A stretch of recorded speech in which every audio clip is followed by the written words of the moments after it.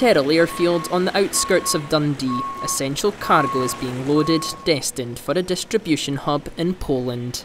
This is the latest lorry load to be sent to the region by Tayside and Strathearn Help for Ukraine. The group of volunteers launched in March to provide aid to Ukrainians fleeing their war-torn country. Polish people had for weeks been gathering goods all over Perthshire in warehouses, stores and containers, and it took us over a week with vans from hire companies, bringing them down to the warehouse at Errol until we had literally tons and tons and tons. People kept coming in, and every day we were having between 10 to 50, 60 people every day.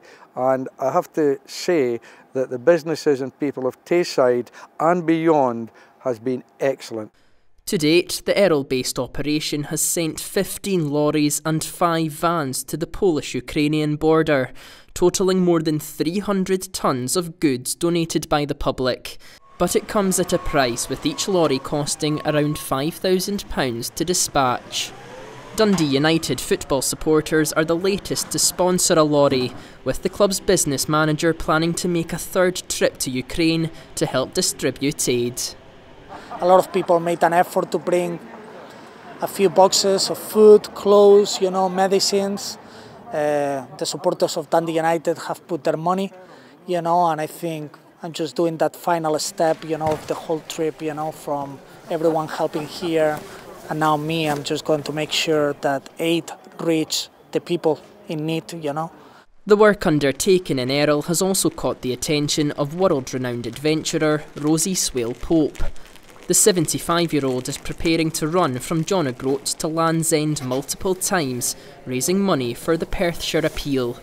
I'll be heading up the coast, probably, and then I'll be heading to Inverness to meet the people there, and then I shall be heading off to John O'Groats, all for this charity, and then I will be running down for them and for another down south that also sends lorries now and then to the Ukraine. And I'm very proud to be in Scotland.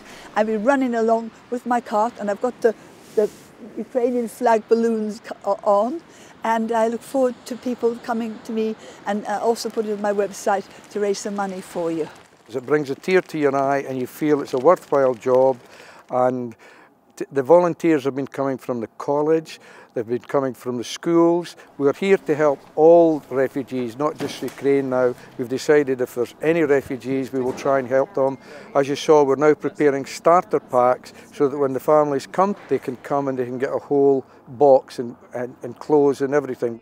Kenneth and the team say they will continue to send lorries full of donations for as long as necessary, but what's vital is that those donations are there to give. Saul Sievwright, STV News.